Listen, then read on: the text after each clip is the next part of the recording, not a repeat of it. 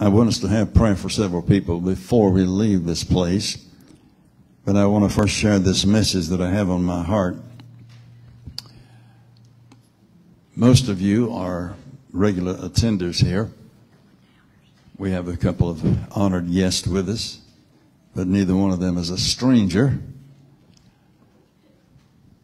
But throughout this year, starting during the Christmas season, I've never really done this before in my life, but I have been following a pretty straight line. I preached a lot, talked a lot about the first advent of Christ, what Jesus came to do, what he was sent to do and be. And that is very important. But in the midst of all of that, Jesus did a lot of speaking. Somebody say speaking.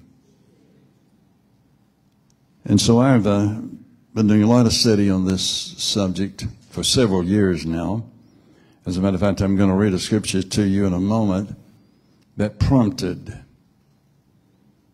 And I'm not going to have a lot of words right here because I'm going to get into the heart of this message. And again, the notes are outside, so follow along, but you will have access to the notes. I want to talk to you about developing an appreciation for the words of Jesus Christ. John chapter 6, verse 63. Most of the scriptures that I'm going to share with you, and I'll let you know when it's otherwise, but a lot of the scriptures that I'm going to share with you will not only be about the words of Jesus, but will be the actual words of Jesus. Did we get that? All of them are going to be about the words of Jesus. But a lot of them are going to be his actual words. And this is the case in these two texts. John 6:63. The words that I speak to you are spirit and they are life. And then a scripture that I shared with you a few weeks ago, as a matter of fact, I preached an entire message on this theme. Matthew 24:35. Heaven and earth shall pass away, but my words shall not pass away. Now, if you are a person who is serving the Lord, who is a Christian, if you're a follower of Jesus Christ, then just hearing those two scriptures should have had a very positive impact on you. Should have gotten your attention and should make you want to know more, to hear more about what Jesus said about his words. I'm going to share a few more scriptures, and these are just to kind of whet your appetite, to pique your interest, because Jesus had a lot to say, and I'll repeat that at some point. Jesus had a lot to say, and he said a lot. And Jesus had a lot to say about his words. And can I just tell you this right here? And let's just let our hair down and let's just enjoy this message in this service. And let's get this thing into our hearts and in our minds, okay? I like it when people ask me questions. But I had one this morning that I've never been asked before. I've been asked hundreds, and I say that conservatively. But somebody asked me a question this morning and let me know they were listening last week. How long did it take us to get from here to here in this country? In other words, for being one nation under God to a nation where a significant number of our people now say, I don't even believe in God. And I said, well, it took a while. But listen, these are urgent times. And if you've ever been serious about the Lord and the things of the Lord, now's the time. Amen? And the devil hates the truth. He despises the truth. He does not want the pure, unadulterated word of God to be preached. And what amazes me is in all of the writings and all of the preaching that is done in this country, how little of it pays any attention to or shows due respect and recognition of the preaching and teaching that Jesus did while he was on this earth. That is very troubling. That's all I'm going to say about that. Listen to a few more things that Jesus said about his words. And for the sake of time, I'm not going to give you the scripture location because you have the outline. Someone has already gone out and gotten the jump on you. How about that? And if any man hears my words and believes not, I judge him not. Because I did not come to judge the world, but to save the world. He who rejects me and who does not receive my words, he has one who will judge him. The word that I have spoken, the same shall judge him at the last day. Now listen, that ought to shock us. That ought to get our attention. Whether we know what he said or not. And for sure, if we've heard what he said, and we did not receive it, we did not embrace it, then that will be a factor at the time of judgment. To the Jews who had believed him, Jesus said, if you embrace my teaching, you're truly my disciples.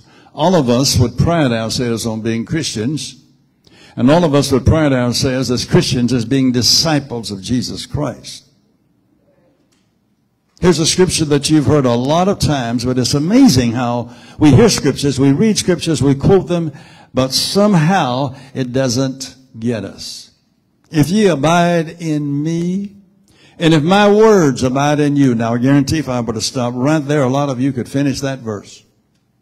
You can ask what you will, and it shall be done. That's a conditional statement based upon whether or not we abide in him and whether or not his word abides in us. Jesus Christ wants his words to be a part of who we are. Amen? Believest thou not that I'm in the Father and the Father in me? The words that I speak unto you, I speak not of myself, but the Father who dwells in me, he doeth the works. This next scripture that I'm going to read to you is a command from Jesus. I've talked to you from time to time about the commands of Jesus. Preached on it, did a series in the fellowship hall years ago. A handful of you were there. But this is one of the scriptures that touched my heart years ago when I read it, because I realized Jesus is speaking and he's given a command to his disciples, to his followers. Take my yoke upon you and learn from, not of me, learn from me, for I am gentle and lowly in heart, and you will find rest for your souls. Jesus actually has commanded his followers, his disciples, to learn from him. Do you understand that there's a lot that we can learn from him if we will only listen to what he has to say. It is amazing, and of course, Sister Linda would relate to this, Brother Butch would relate to this, because of the common background that we have.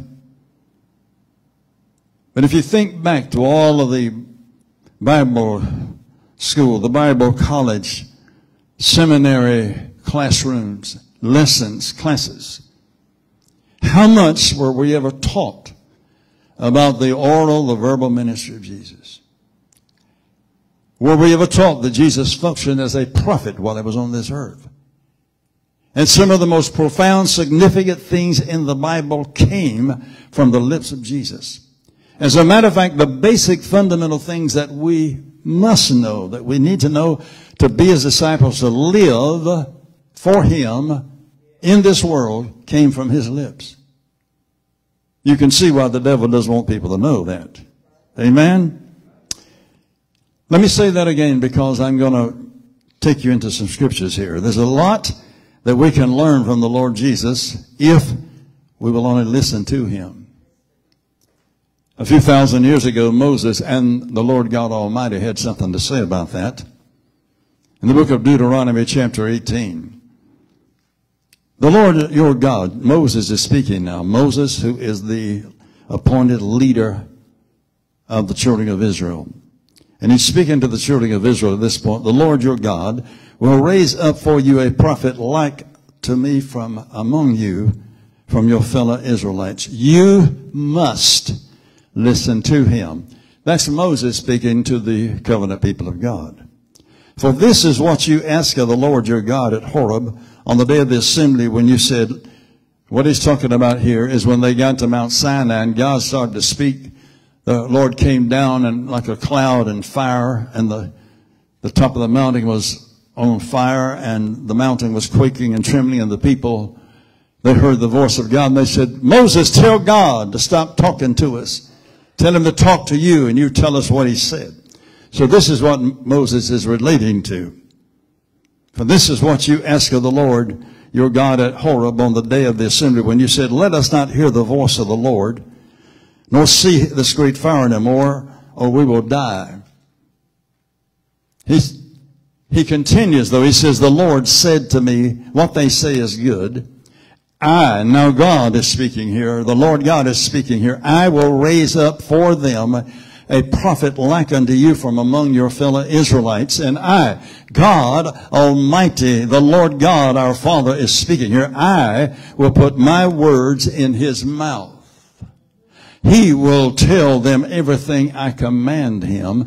I myself will call to account. I myself will call to account anyone who does not listen to my words that the prophet speaks in my name." Did everybody get that? That scripture should grasp us. It should grab us. It should do something to us. Amen? Now, it's interesting that Jesus, of course, acknowledged that he was a prophet.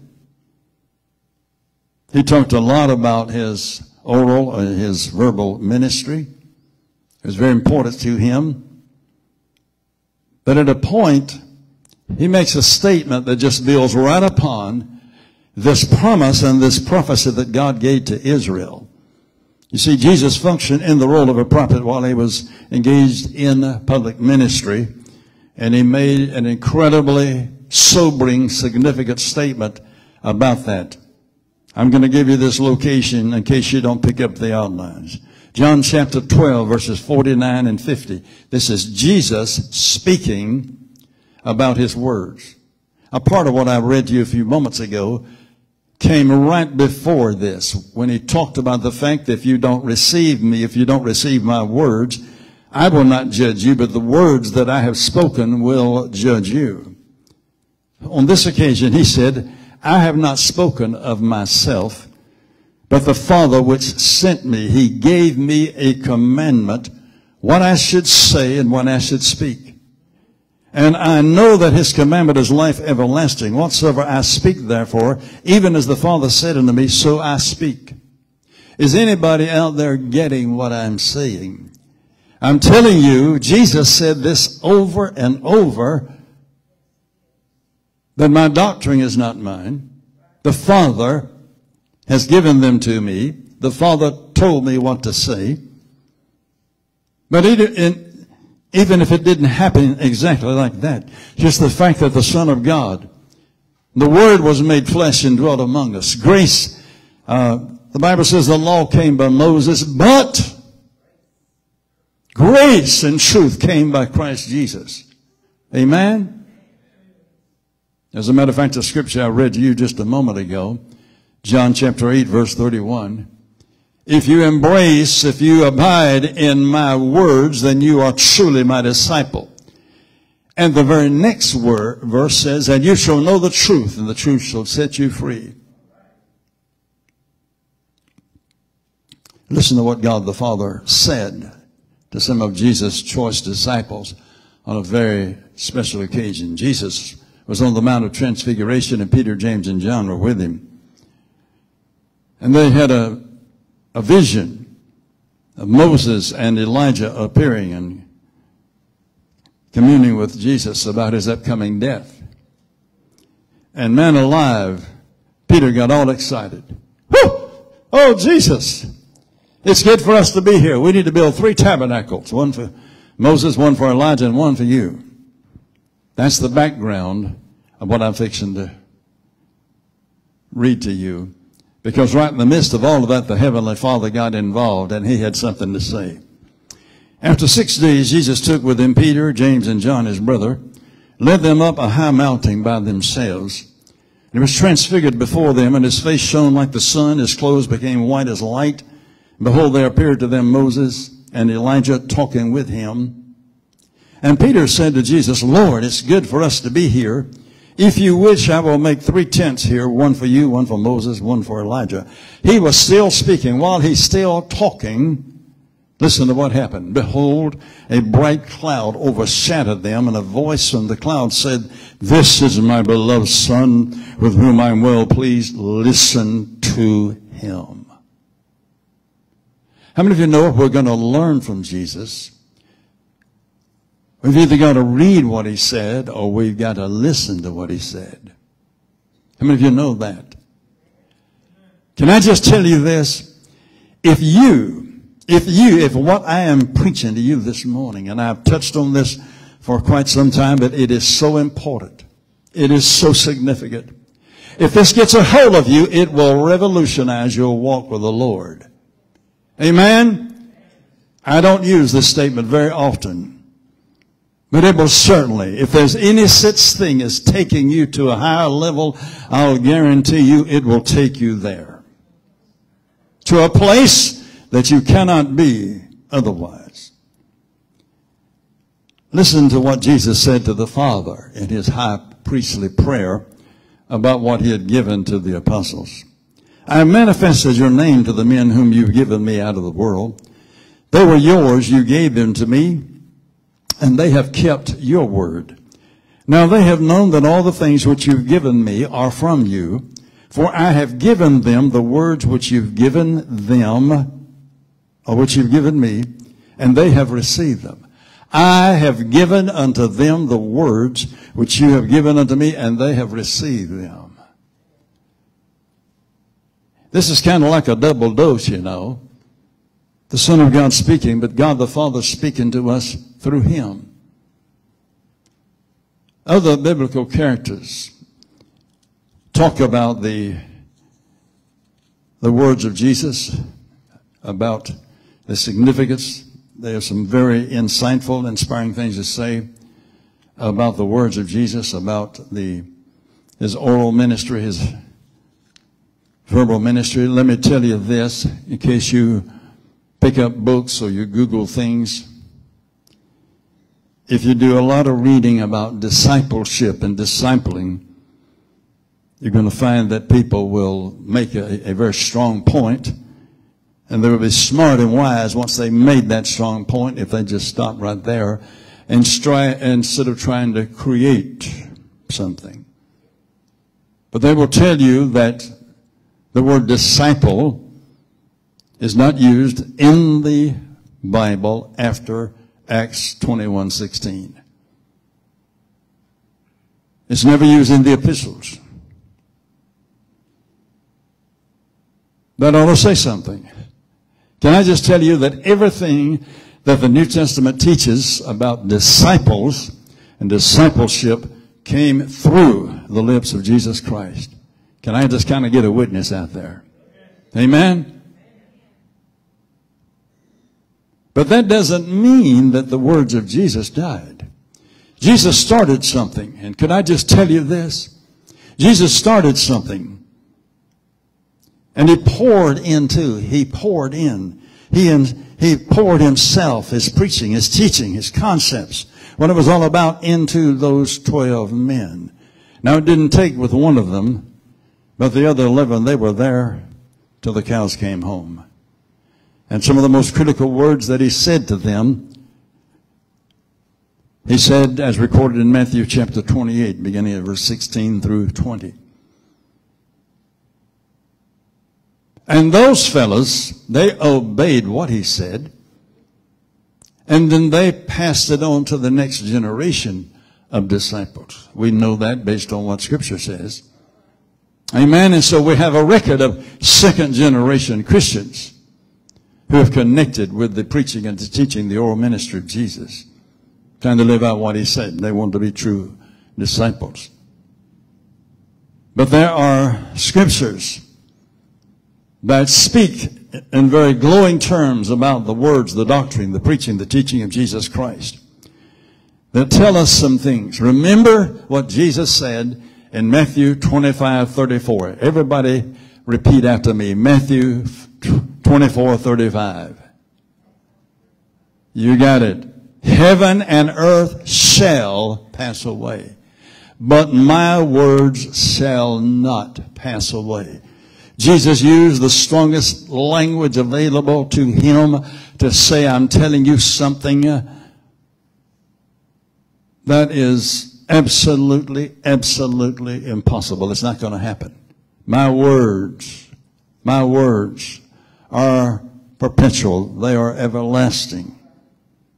Let's read what some of the other scriptures have to say. This is after he has gone to heaven. For I want you to know how great a struggle I have for you and for those at Laodicea, and for all who have not seen me face to face, that their hearts may be encouraged, been knit together in love, to reach all the riches of the full assurance and understanding of the knowledge of God's mystery, which is Christ, in whom are hidden all the treasures of wisdom and knowledge. Didn't I tell you a few moments ago, there's a lot to be learned from Jesus? All we have to do, though, is listen to what he had to say. In whom are hidden all treasures of wisdom and knowledge. Is it okay if I just stop for a moment, because I'm not going to be preaching tonight. We'll talk to you in a moment about tonight's service. But this whole thing of discipling started with some people, and I'm not going to get out into the quagmire and all of this. You didn't come here to be educated, but I do want you to understand a concept, something that is very significant. From the very beginning of this concept, Jesus did start discipling, but he used it. From the very beginning, it was a teacher, a master teacher, a person who possessed incredible knowledge and wisdom, a person who was held in high esteem, a person of influence. And there were people who would want to connect with that teacher. Or he would find people that he felt could handle, that they could receive, comprehend, embrace what he was teaching. Because once he died, once he was not able to travel the earth, they didn't have the communication abilities we do today. So he wanted what he believed the person he was to live on in the lives of other people. So he would pour himself into these people called disciples. And the word disciple means a learner. So you've got a teacher and you've got a disciple who is a learner. But the whole idea, two things, was for that disciple, for his life to be shaped, transformed, for his life to be formed. The person he was, his character, his conduct, to be like his master. And what his master believed, what his master taught, his beliefs, his teachings, his concepts, he was supposed to not only embrace them, but he was to pass them on to somebody else. Are you hearing me? The Jews did the very same thing. Jewish rabbis, they would find someone because they wanted to do the very same thing. The same thing was true with Jesus.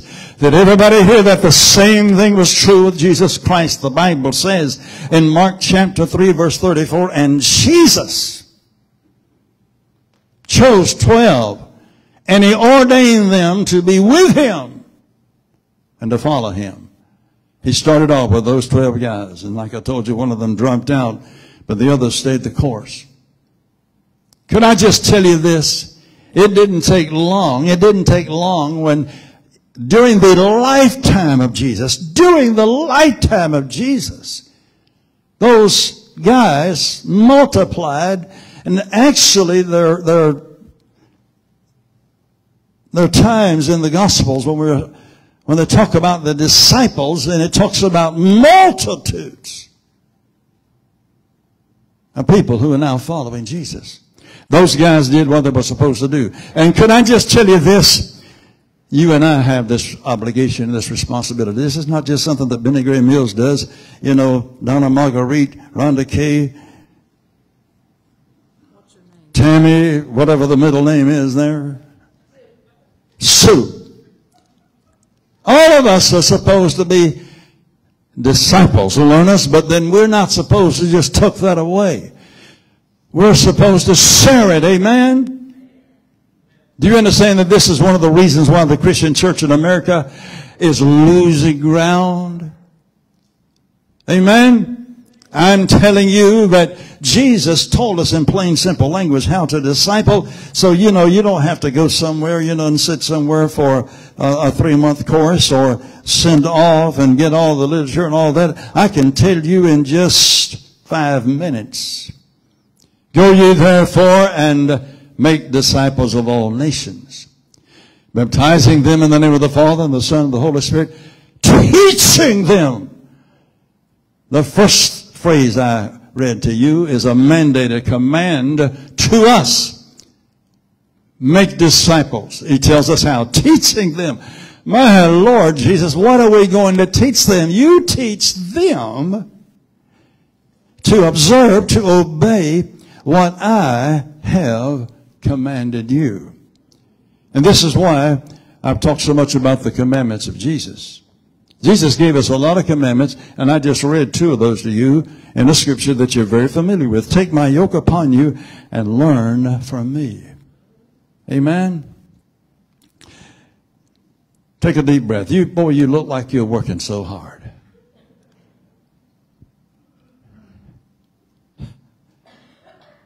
So then faith comes by hearing, and hearing through the word of Christ. Now I realize I read that from a different translation, but there are a lot of early and diverse witnesses that indicate that originally that's what the scripture read. Here's a powerful scripture here. Let as many servants as are under the yoke count their own masters worthy of all honor, so that the name of God and his doctrine be not blasphemed. And they that have believing masters, let them not despise them, but they are brethren, but rather do them service, because they are faithful and beloved partakers of the benefit. These things teach and exhort. Listen to this scripture. If any man teach otherwise, and consent not to the wholesome words, even the words of our Lord Jesus Christ, and to the doctrine which is according to godliness, he is proud, knowing nothing. Paul here refers to the words of Christ, and he refers to them as wholesome words, healthy words.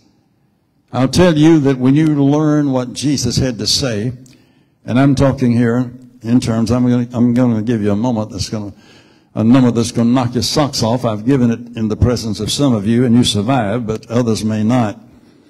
Jesus had a lot to say, and he said it. But our first focus is what Jesus said to his disciples.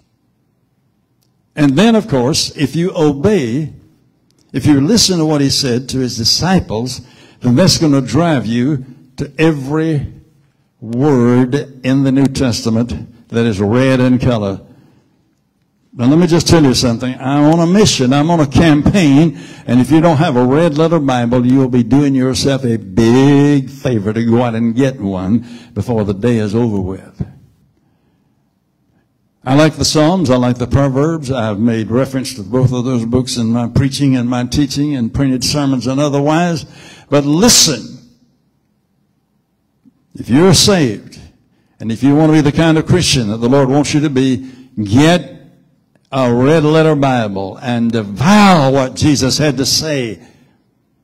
And especially listen when it says he taught his disciples. Jesus spent an enormous amount of his time teaching. Teaching. Everybody say teaching. Can I just tell you this? I know, hey, my age is no secret. Now, see, these ladies here, I know their age, but they're just kind of hanging on. They've reached a point and they're not going to age beyond that. I'm just glad to be the age that I am. Amen? I know we reached a point, well, hey, I don't want to learn anything else. I know enough. You'll never know too much about God's Word and about our Lord Jesus Christ. Amen? And the more you learn, the more you're going to want to learn. As a matter of fact, here is a scripture. I'm giving you scriptures now that didn't come from the mouth of Jesus, but these scriptures are about his words. And this scripture is a command. Let the word of Christ dwell in you richly. That is a scripture written by the Apostle Paul under the inspiration of the Holy Spirit to the church at Colossae. John had some cautions for his fellow believers. He said, anyone who runs ahead and does not who does not continue or persist in the teaching of Christ does not have God. Whoever continues in the teaching has both the Father and the Son. Now, the average Christian, when they think about the ministry of Jesus, they think about him touching the blind man's eyes, or him walking on the water, or him feeding the 5,000, of him casting demons out. And all of those things happened. But when you mention the ministry of Jesus, few people, unless they're really, really into the Word, few people think immediately about the preaching and teaching ministry of Jesus.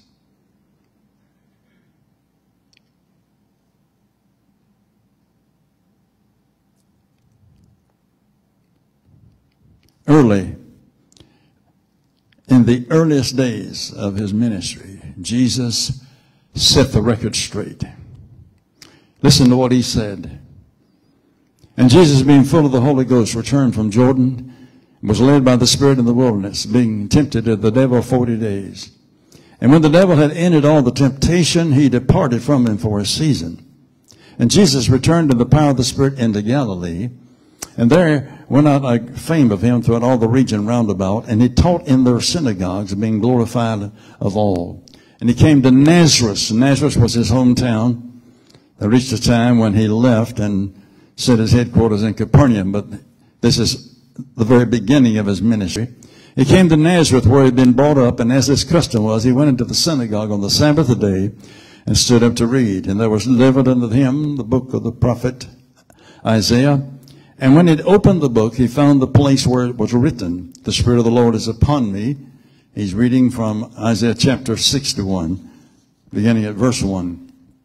"The Spirit of the Lord is upon me, because he's anointed me to preach the gospel to the poor. He sent me to heal the brokenhearted, to preach deliverance to the captives, becoming a sight to the blind, to set at liberty them that are oppressed, and to preach the acceptable year of the Lord." He actually mentions his oral ministry more than the other. But what we know is that Jesus busied himself doing both of them. And he talked a lot. I'm not going to get into this morning, but he talked a lot about his preaching and teaching and about his words. He wanted people to hear what he had to say and to understand the significance of them. Jesus went about all Galilee, teaching in their synagogues, preaching the gospel of the kingdom, and healing all manner of sickness and all manner of disease. Remember what I'm doing. I'm trying to develop in you an appreciation so that you will value, you will esteem the words of Jesus. This vital part of his ministry, this thing of using words, was an integral part of who he was and what he did. It came to pass when Jesus had made an end of commanding his 12 disciples, he departed thence to teach and to preach in their cities. It came to pass that on one of those days, as he taught the people in the temple and preached the gospel, the priests came unto him with their elders. Preaching and teaching. Could I remind you that teaching is not boring preaching? I've heard a lot of preaching that was boring, and I've heard some teaching that kept me on the edge of my seat. Amen? There is a difference. Do I need to remind you of the difference between preaching and teaching? There's a difference in proclaiming and explaining. Amen? I was picking on Rosie a few moments ago, and I said, "You ought to be in good form this morning. You went to North Carolina yesterday." It's no secret, Joyce and her husband are both from North Carolina. But of course, when I talk to people, there's several people in Cleveland who are very familiar with North Carolina. Some of them are from eastern North Carolina. So when we talk about going home, immediately, the subject of barbecue comes to mind. And you don't have to say what kind of barbecue, you know. It's the only real kind, you know. So you don't, it's just which one are you going to go to, you know. Seriously, church. Most people will get saved through preaching. But you grow, you mature, you're established through teaching. And so let me ask you, please don't be afraid of learning. And don't sell yourself short. I'm too old to learn. Are you still breathing?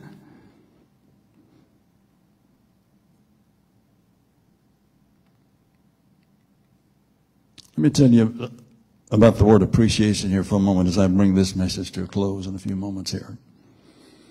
Appreciation means recognition and enjoyment of the good qualities of someone or something, a full understanding of the situation,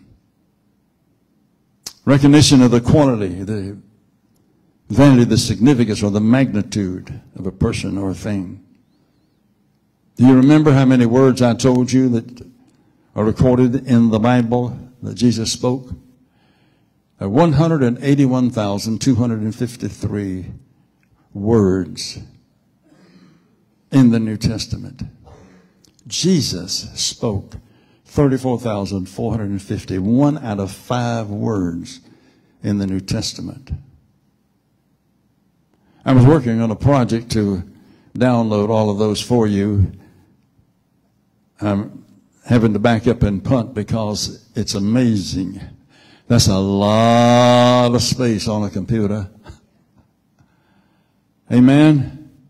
Got up to 100 pages and had just gotten through Matthew. But I want you to read what Jesus had to say, to know what he had to say. Amen. But to see the significance of his word is not the magnitude, but the message. And listen to me. Listen to me. I've said this several times. And if I can just get my wife motivated here, we can put this. I've got a lot of handwritten notes. I like to make notes. I've got tons of them and paper everywhere. But when it really gets you about the significance of Jesus' words, and you start reading those words, did you know that were it not for Jesus, there's so much that is written in the Bible that we would have no clue, because he's the only source. The only source. Let me just give you an example. It is so simple, but it's one you're very familiar with. I did something Wednesday night, just was different, but we had a very good crowd. We sat around the table, and I said, now listen, put your Bible away, put your devices away, and I'm just going to ask you to recite statements made by Jesus. And so they did a pretty good job. They did. I said, now, I'm not going to put anybody on the spot. But of course, one person got right into line there. And so this scripture that I'm fixing to share with you, that Jesus revealed, this is one of the first ones this fellow used. In my Father's house are many mansions. If it were not so, I would have told you. I go to prepare a place for you. And if I go and prepare a place for you, I'll come again and receive you unto myself, so that where I am, there you may be also. That's the only place in the Bible that lets us know that Jesus is doing that for us in heaven right now. We would have no clue. Furthermore, we would not know that we would have a place. We just have to take it by faith and figure out, okay, God the Father knows what he's doing, so we get there, he'll take care of us. But it's amazing the things that Jesus spoke that we need to know, that will inspire us, that will inform us. Some of them will instruct us, that only came from his lips and are not found anywhere else in the Bible. So, let me just give you 3 reasons why we should appreciate his word. Source, I talked about that some. Substance, I just kind of gave you an idea there. And of course the scope. Jesus covered the bases.